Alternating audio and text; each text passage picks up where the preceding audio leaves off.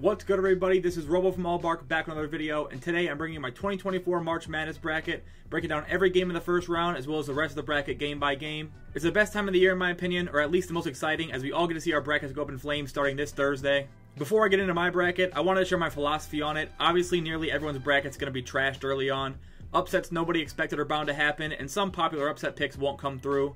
I've watched an absurd amount of college basketball this season, honestly, and still get several picks wrong. It really doesn't matter once the crazy stuff starts happening, so I try to just have fun with it while obviously keeping in mind matchups, stats, as well as trends from past years. That's enough of an intro to my picks though. Let's go ahead and get started with the first four, kicking off Tuesday night. Starting with the first four, it's Wagner and Howard. Wagner has the worst ranked offense in the field of 68, and Howard holds the second worst defense. Led by junior guards Melvin Council and Teron Allen, Wagner plays a really slow-paced game, clocking at 361st in the country in pace. Howard has 7th-year senior Seth Towns in the squad and does have a rebounding advantage, but the majority of their offense comes from the three, and that is exactly what Wagner excels at, limiting defensively. So I think they've got a very slight advantage. I'm going to go with Wagner to advance to the round of 64. Colorado State and Virginia combined for one of the lowest game totals I've ever seen in the tournament, thanks to slow pace and great defenses. Virginia has a top 10 defense led by lead guard and ACC Defensive Player of the Year Reese Beekman, as well as defensive ace forward Ryan Dunn. But CSU does have a counter weapon in point guard Isaiah Stevens, who averages 17 a game and 43% from deep. And senior wing Neat Clifford is an NBA talent as well. Virginia really shouldn't have made it in, so I'm going to go with the Rams moving on to Thursday to face Texas. The next 16 seed match is Grambling State and Montana State, two teams who are near the bottom in both offense and defense in the tournament. Montana State plays fast, and Grambling is the exact opposite, so whoever controls the game and can dictate the pace is going to win this one. Neither are taking down Purdue this year, but I'll go with Montana State in this one. The last play-in is a crazy one, as both Colorado and Boise State deserve to be in the field in my opinion. Boise more so to me. Unfortunately for Boise State, it's a super tough draw. I like this Colorado team a lot with a veteran guard in KJ Simpson, as well as experienced bigs with Tristan Da Silva and Eddie Lampkin Jr. And then of course freshman lottery pick Cody Williams. Boise's got some studs as well though, with 4 scores in double figures, including Tyson DeGener averaging 17 a game. Both these teams have been great on both ends this year, but Colorado shoots much better from the field and rebounds just as strong as Boise State, so I like them to move on to face Florida. On to the first round, UConn's going to light up Stetson. Stetson has the worst defense in the entire tournament, and UConn has the #1 offense in the country and a near top 10 defense. I see absolutely no chance here with the number of options UConn has, from Tristan Newton, Stephon Castle, Cam Spencer, Alex Karaban, and Donovan Clingan. This team has a real shot to go back-to-back, and they're not going to lose here. FAU Northwestern should be a great game. FAU is looking to replicate their magic from last tournament. Both teams have really similar offensive numbers, but way different styles. This matchup is going to be all about Boo Buie versus Janelle Davis, though. When you get to the tourney, you rely on your guy, and Boo Buie is an absolute machine for Northwestern. They also don't turn the ball over much and shoot really well from deep. I think they handle a below-average FAU defense and move on to face UConn. San Diego State UAB is a game I've seen some people pick as an upset. San Diego State's defense is top 10 in the country as usual, and they've got an experienced squad led by 24-year-old Jaden Ledee. UAB can score the ball and have a great scoring guard in Eric Gaines and another great player in Yaxel Lendeborg, who leads them with 14 and 10. But I don't think they're at a level strong enough to make up for their defensive deficiencies, and I think the Aztecs hold off on the upset. I'm kind of bummed about the draw Auburn got in this bracket. I really think this is a national title level team under Bruce Pearl, and with a region as loaded as this, it could be a really tough task for them. But Auburn has a top 10 offense and a top 5 defense. Yale is no slouch, but they won't have an answer for Bruce Pearl's offensive sets, and a guy as dominant as Janai Broome. Auburn should win this one pretty comfortably.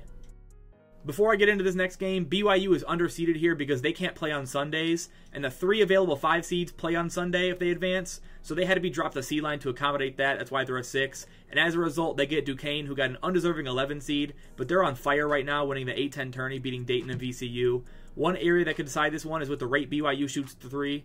Number 2 in the country in 3-point attempts. If the Cougs have an off night shooting, Day Grant is a talented enough scorer and could give Duquesne a shot at an upset, but BYU has a lot of strong shooters, and I like them to move on to the round of 32. Morehead State is a pretty strong 14 seed in my opinion, and could give Illinois some trouble as we've seen in the past, but Terrence Shannon Jr. is an absolute monster, putting up 28, 34, and 40 points in his last 3 to win the Big Ten title.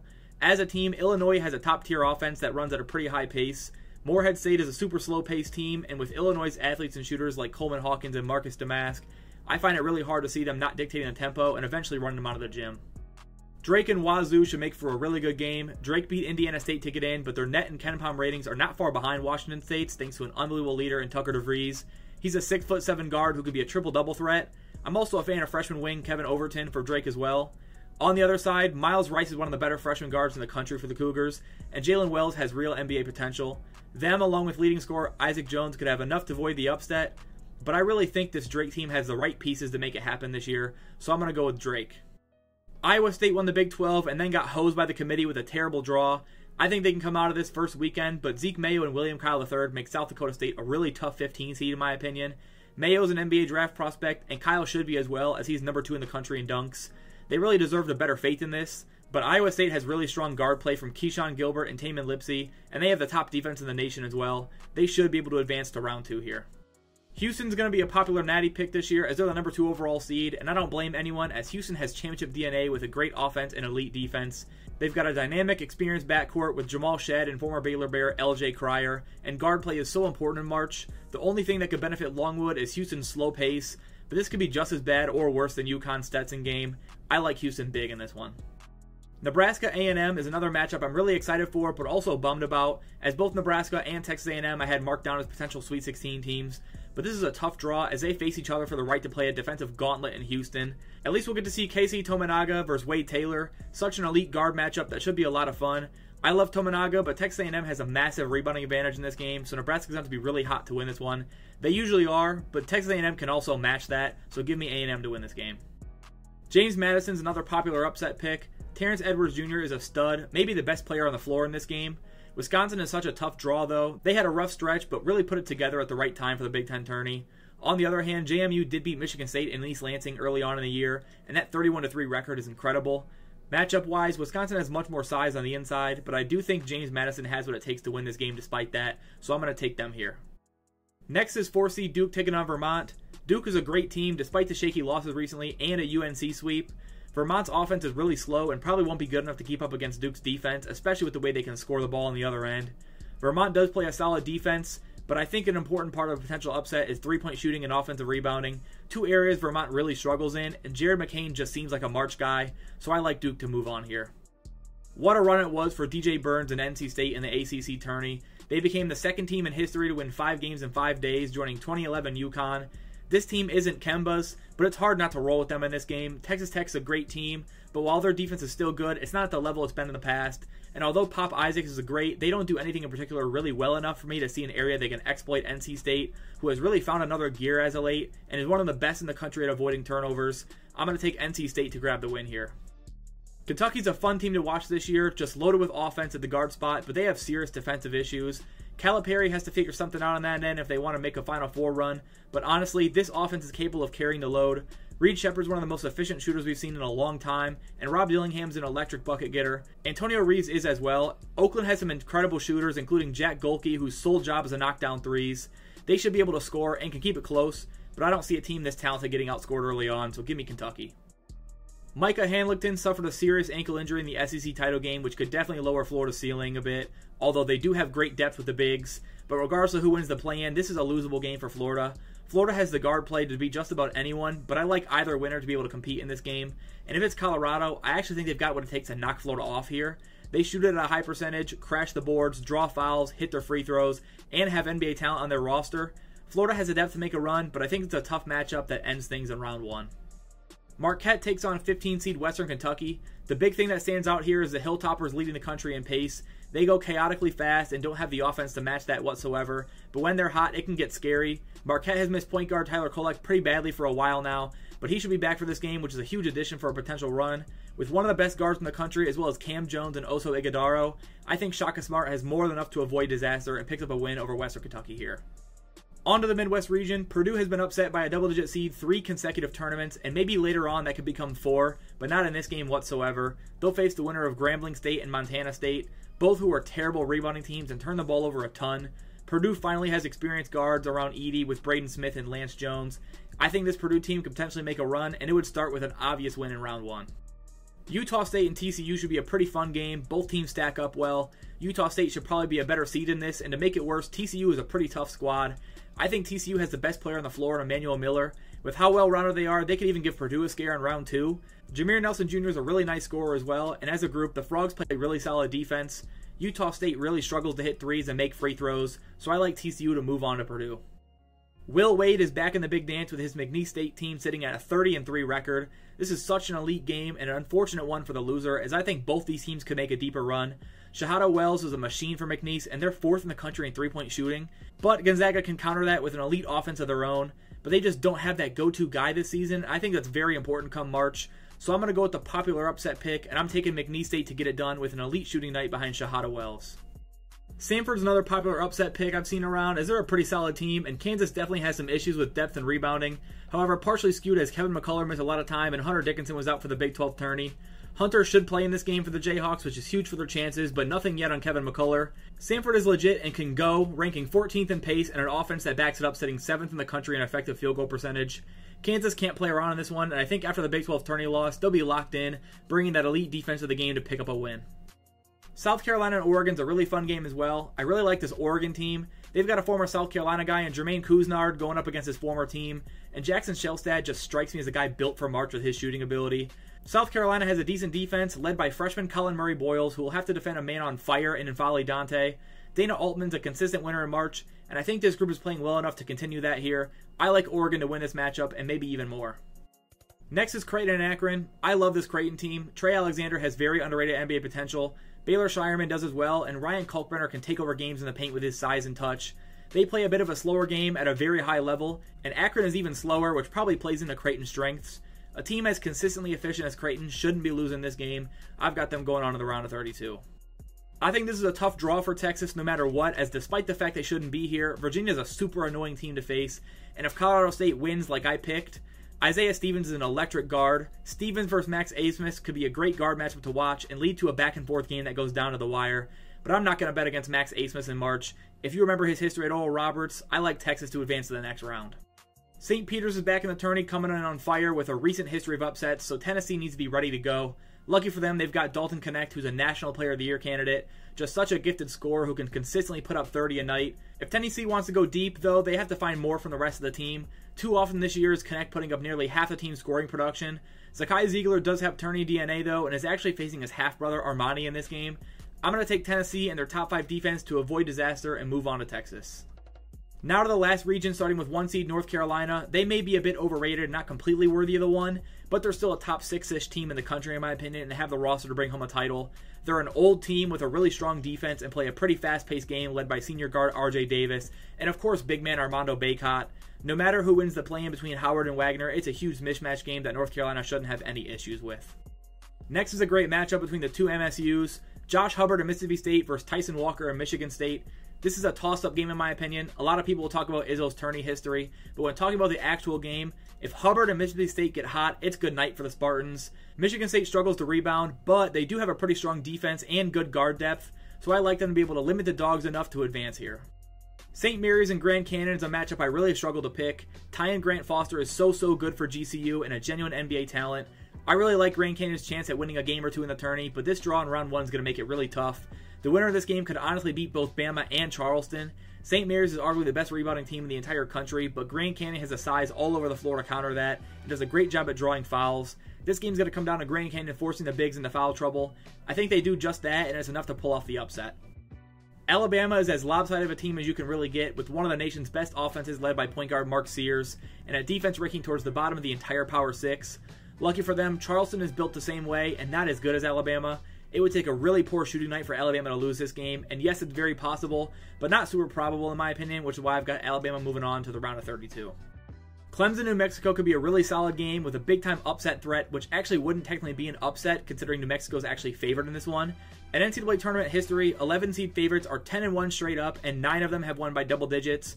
I think PJ Hall is a very good player, and Clemson has shooters, but this New Mexico defense is very active, and the guard play between Donovan Dent, Jalen House, and Jamal Mashburn Jr. is incredibly skilled, which should be a big problem for Joe Girard and Chase Hunter. JT Toppin can guard PJ Hall well enough to help New Mexico take over this game in my opinion, and I have them moving on over Clemson. Next up, Baylor is a really tough draw for 14 seed Colgate, as Baylor is near the elites in offense, and Colgate is one of the worst offenses in the tournament, but both teams run at almost identical paces, which obviously favors Baylor. Jacoby Walter could be an X factor in this tournament, but Ray J. Dennis is the go-to guard, and Baylor has more than enough weapons to dominate this game, including Yves Missi, who's one of the better offensive rebounders of college basketball. Colgate's going to have a really tough time in this game and will need to be on fire to compete. I just don't see an upset coming in this one. On to Dayton and Nevada. This is a very interesting game in my opinion, as both teams can match up well with Arizona. I like Dayton for quite a bit of the season, but the way they finished, including the Duquesne loss, have showed some serious weakness. Nevada's a tough opponent and has bigs who can help limit Deron Holmes from taking over this game. And although Dayton shoots it really well, Nevada's Gerard Lucas is the most prolific shooter on the floor. Nevada probably should have been a higher seed and maybe the better team in this matchup. I think they've got this one. The last game of round 1 is 2-seed Arizona and 15-seed Long Beach State. Long Beach State actually fired their coach prior to the conference tournament, but allowed him to finish the season, and he went on to win the whole thing. As a team, Beach plays nearly just as fast as Arizona, but Arizona's offense and defense ranks top 12 in the country, so their only shot in this one is if Caleb Love shoots poorly enough to keep them in the game. I like Love quite a bit, but if his shot is not falling, he does not care, and it could cost him at some point in the tournament. On to the second round, starting with the East. UConn's just an absolute wagon. As I mentioned, they've got great depth, elite guard play, great size, and NBA talent all over. Boo Buie is a real hero, but UConn isn't a team he'll be able to knock off in my opinion. Auburn and San Diego State could be good. A Bruce Pearl offense versus an experienced veteran San Diego State defense. Jaden Ledee versus Janai Broome. What a matchup that could be. I like the SEC champs to be able to tap into that offensive advantage, considering their defense is just as strong, and Auburn will win this game. BYU is very capable of winning this game against Illinois, but Terrence Shannon Jr.'s takeover ability up against a defense that's just a bit above average is what I'm looking at here. TSJ could have them playing deep into March, so give me Illinois.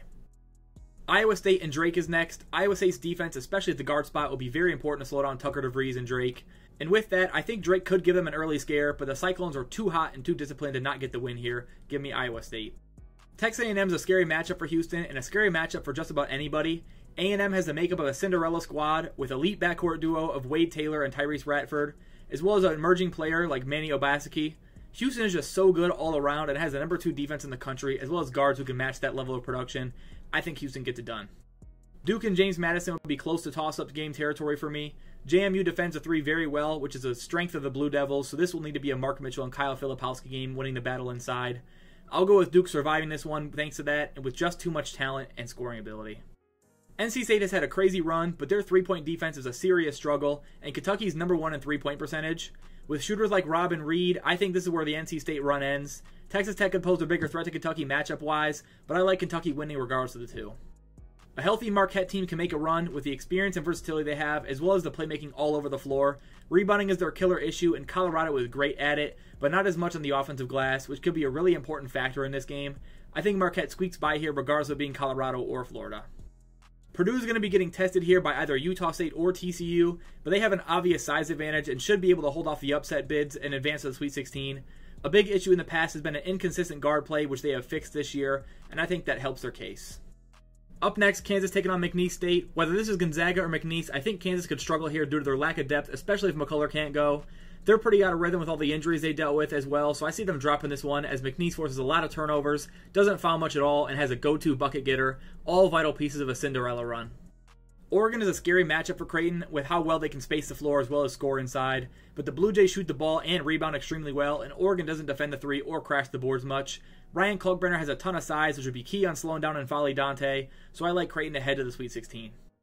Tennessee and Texas would be a really fun game, with Tennessee's Rick Barnes taking on the team he coached for a long time. Connectin Ziegler versus Max Abmas and Tyrese Hunter has the guard matchup makings of a classic game.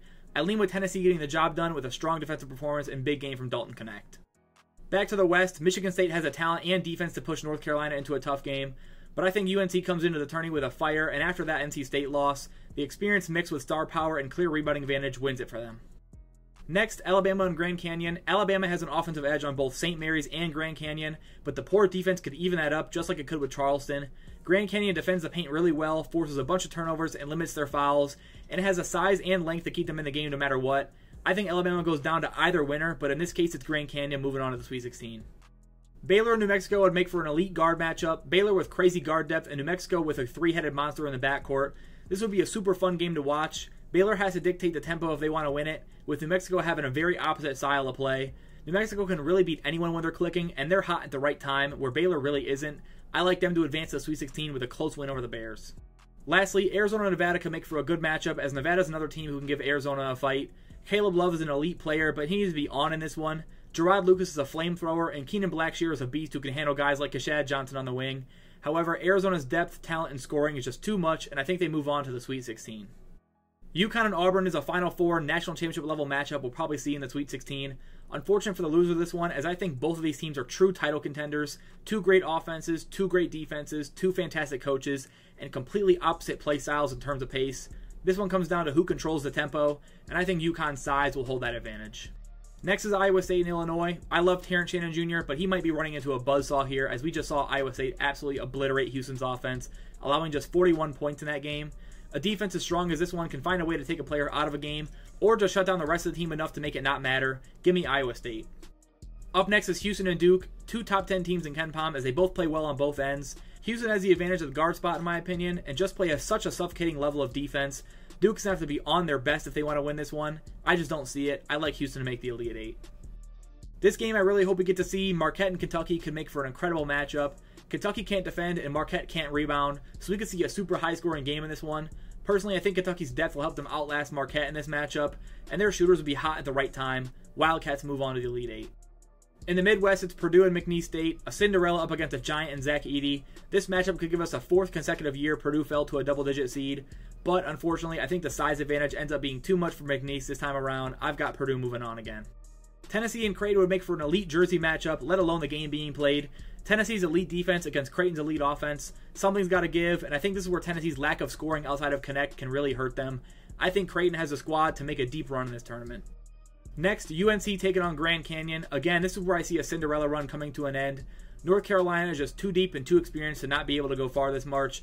They play hard and rebound the ball and have guys they can go get a bucket whenever they need it. I think UNC advances to the Elite Eight here. Arizona has so much potential with an elite two-way team, but at some point I think they'll go down with a poor shooting night against a great group of guards, and New Mexico has exactly that. I love this squad, and I'm going to keep the Cinderella run going. I'll be devastated to get bounced by Clemson, but I'm going to take the Lobos into the Elite Eight. In the East Elite Eight, this is a gauntlet of a bracket for UConn, but I really think they're the best team in the country. Iowa State's defense will keep them in the game no matter what, though, but I do think eventually UConn has enough talent to pull away. Give me UConn to win the East region. This is probably a nightmare matchup for Kentucky. They're going to need to be on fire if they want to win this one. They can outscore just about anybody, but I think as soon as they run into a truly elite defense, they could be in trouble, and Houston has arguably the best defense in the country, except for maybe Iowa State, and a capable offense that can match Kentucky bucket for bucket if they really need to, so Houston wins the South. I do think this Purdue team is structured better, as I've mentioned, but Creighton matches up so well with them, in my opinion, with Ryan Kalkbrenner on Edey and Alexander's defensive ability at the guard spot. Trey and Baylor Shireman are why I think they'll win this game. Edey and Kalkbrenner could be a bit of a wash, and I just think Creighton is a better squad overall. Lastly, to the West, I've got my Cinderella squad up against the 1 seed North Carolina. This is probably where it ends, but call me crazy, I'm taking New Mexico to head to the Final Four. I really like this draw for them, avoiding teams like UConn and Houston who can match the guard play and play elite defense. RJ Davis is a great player, and I like Cadeau, but I'm going bold and putting a Cinderella into the Final Four with the Lobos. UConn is sadly where my Cinderella run ends. New Mexico has thrived in high-pressure situations all year and forces so many turnovers, but UConn has more than enough to repeat as champs, and they can counter what makes New Mexico so good as a team and have a definite size advantage compared to some of the other teams New Mexico would have to face. So give me UConn to head to the national championship game. Next is Houston and Creighton, another game with elite guard play and great defenses, which is so important in March. Houston fits the bill of a championship team, though, with experience, great shooting, strong defense, elite coaching. They've got it all. Give me Houston to avenge the Iowa State loss and head to the chip. UConn and Houston would make for an incredible championship game. It's pretty rare to get to the top 2 seeds in the championship, which makes me hate this pick, but a bracket's going to be trashed anyways, so why not? And I think UConn's been the best team in the country basically all year long, Houston number 2, and will be the first repeat champs since 2008-2009 Florida. This UConn team is too good, too deep, and too well coached, and before they lose a ton to the draft, I think they get another championship.